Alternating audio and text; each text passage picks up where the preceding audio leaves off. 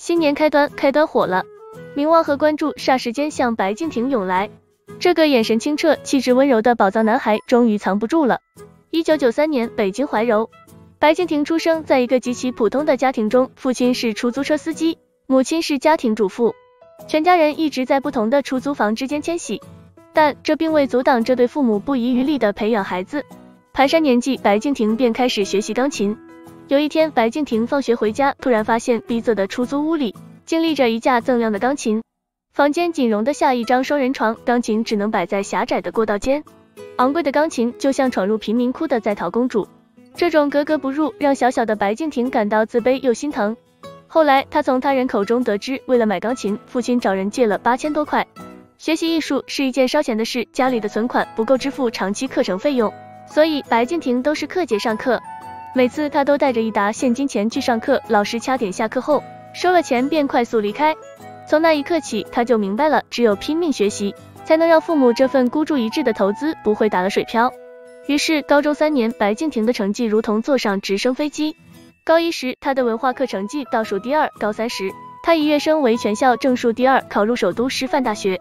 大学期间，白敬亭开始发力，他不停地投递简历，参加选秀，面试南韩练习生。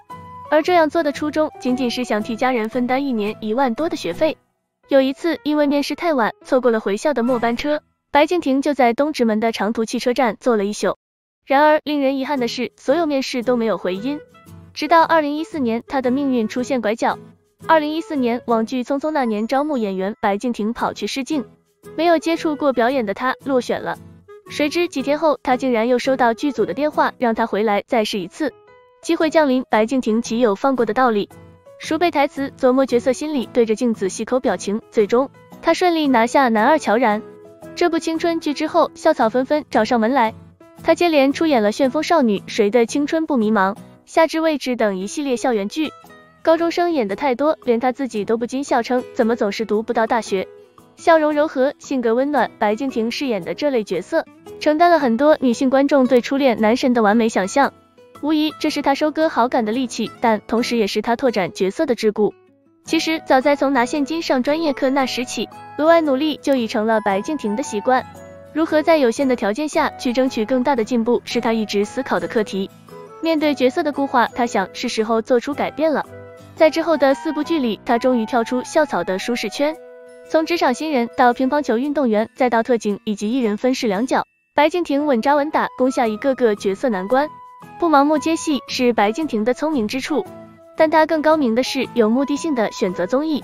除了演戏，白敬亭的出圈有很大一部分要归功于他在综艺节目《明星大侦探》里的表现。在这档豆瓣评分一度冲至 9.3 分的系列综艺中，白敬亭展现了他的多面性，逻辑缜密，待人真诚，曲梗不断，这些难得一见的性格特点，让白敬亭狠狠收获了一波年轻观众的喜爱。透过节目，观众发现与他安静、斯文、没有攻击性的外表相悖的是，他的内心始终理性、独立，充满掌控欲。正如他自己所言，我想做一个支配球的人。所以为了获得更充分的支配权，即使身处硝烟弥漫的名利场，他也一直选择单打独斗。拍完《谁的青春不迷茫》电影后，曾有相当多的经纪公司向白敬亭抛出橄榄枝，但都被他果断拒绝。他选择和出道时就结识的经纪人一起成立个体户白敬亭工作室。尽管他清楚不与大公司合作势必会流失很多资源，但他坚信打磨好演技，静待好剧本才是真正的王道。事实证明，为了角色，他确实能对自己下死手。在出演《平凡的荣耀》时，白敬亭饰演了一位因晋升备受压力的职场新人。对于这一角色，他有自己的理解。他觉得孙艺秋应该是单薄的、消瘦的，用撑不起的衣服传达出撑不起工作的感觉。为了瘦，那段时间里他苦行僧般的控制饮食，就连一颗花生米都是只嚼不咽。如此折磨之下，身高183公分的他，体重却始终停留在110斤上下。他说进了剧组，身体就只能为角色服务。白敬亭选择开端，让很多观众有了先入为主的确信感。一位追剧的粉丝发表评论称，看开端仿佛在看明星大侦探，这是好综艺成就好剧集的一个典范，也是白敬亭一直不盲目的证明。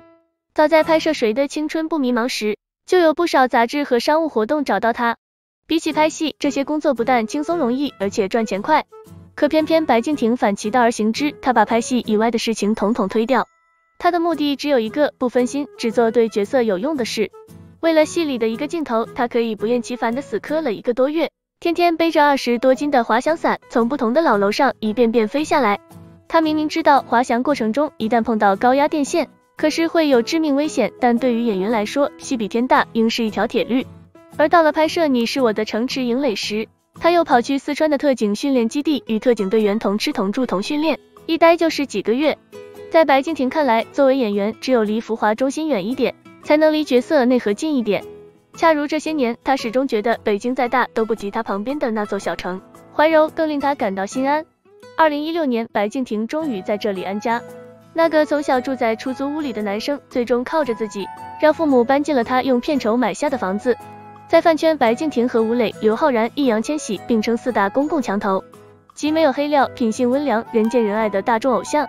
在女友粉眼中，他是学生时代的初恋，是春闺梦里的少年；在妈妈粉眼中，他是自家孩子期待中的模样，干净健康。白敬亭的经纪人苏伟明曾经感慨，住在出租屋里的这一家人，父母从未对孩子哭过穷，他们懂事尊重和支持孩子的选择。这种不放任亦无压迫的家庭环境，为白敬亭提供了成长的力量与底气。如此说来，他的清醒自知，他的冷静理智，他的不争不抢，他的不卷不佛，早已在父母的爱里埋下了种子。关于白敬亭，你有什么看法？欢迎留言。